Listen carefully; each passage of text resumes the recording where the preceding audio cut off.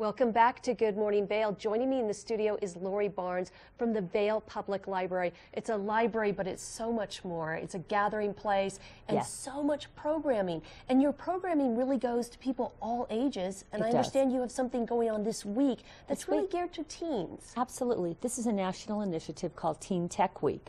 And so it's a week-long initiative to celebrate technology in libraries, especially for teens. And so what we're doing is keeping our tech studio open each afternoon, starting today, tomorrow, and Thursday. So we invite folks to come on down and check out what we got.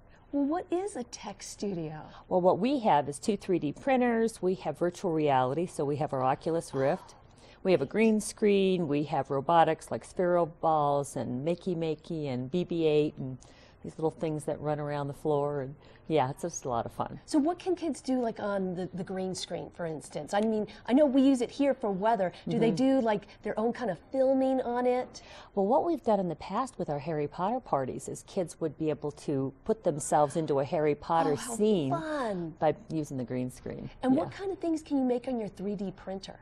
Oh, the sky's the limit on that. I mean, when we first opened this several years ago, we had some of our volunteers or some of the guys working at the Stedman Clinic come over and volunteer in our tech studio, just, calling up different programs that have to do with, body parts and medical science. And I mean, we make cell phone cases, and there's just so much you can do with a 3D printer. I know, that's really exciting technology. Yeah. Well, I finished Underground Airlines. Did you? And so I know you guys have a lot of events around the One Book, One Valley coming up. Yes, and last week when I came on, I spoke about how we had to change the dates for our film nights. So the first film is going to be shown on Thursday the 15th, and that's going to be at 4:30 in the afternoon. We're doing The Spies of Mississippi, and these are films that are geared towards the themes of the book. And then on the 29th of March, at the same time, 4:30, we're going to be showing Slavery by Another Name. And so these are both PBS documentaries we'll be showing for free at the library. Our book discussions next week, Wednesday the 14th at 5 p.m. We'll be talking about Underground Airlines by Ben Winters. And then Ben will be here in person in 1 month. So it's going to be the 12th of April. He's going to be at CMC in Edwards at 6 p.m. All of this is free, open to the public. Anybody can come. Now, the guided discussion, or the discussion, is it going to be guided? I mean, do you have somebody who has some talking points they're sort of going to lead the group through? That's me. Oh, good. That's me. Yeah, it's a book discussion at my library, so I'm going to go ahead and lead the discussion, but everybody participates. All right. I bring questions, but book discussions are always lively. So it's just a lot of fun. So it's Women's History Month. Bring it up here. It is. And you've got a special program for it. Oh my gosh. History Coming to Life. Yes. So Doc Susie is coming to life tomorrow evening at Vail Public Library. So this is a performer. Her name is Linda Batlin, and she's going to be portraying Doc Susie tomorrow evening, 5:30 p.m. at the library, totally free. But she will be in character the whole time. Maybe at the end she'll come out of character. So Doc Susie was a doctor that worked in Grand County in Fraser at the early part of the 1900s. And, people were a little doubtful about a woman doctor, but Doc Susie really had a reputation, established herself as being the go-to person, woman though she was.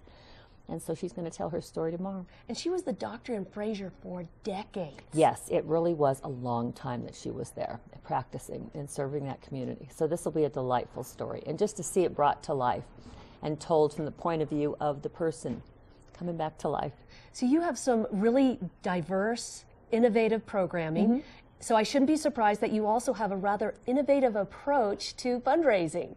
Oh, we do. We have our Friends at the Library. It's a coffee and 3 different kinds of teas that are for sale at the library.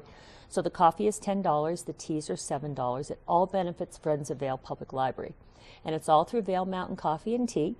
And the 3 different kinds of teas are Cold Comfort Herbal, English Breakfast, and Earl Grey.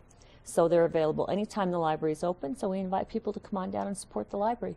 We've talked about your meditation classes before on the program, so I wanted to highlight the fact that they've moved. They did move, and that was by popular demand from the people wanting to come to meditation. Tuesday evenings just weren't meeting the need, but now Sunday mornings at 10:15, the class has grown immensely. So Thomas Guthrie is our leader, and he's a delightful gentleman who just does this out of the kindness of his heart. He brings meditation to the library every Sunday at 10:15. Laura, you guys are amazing, and your library is amazing. Thanks for coming on today. Thank you very much. We're proud. That's the Vail Public Library. Stay tuned. Coming up next, we've got your weather forecast.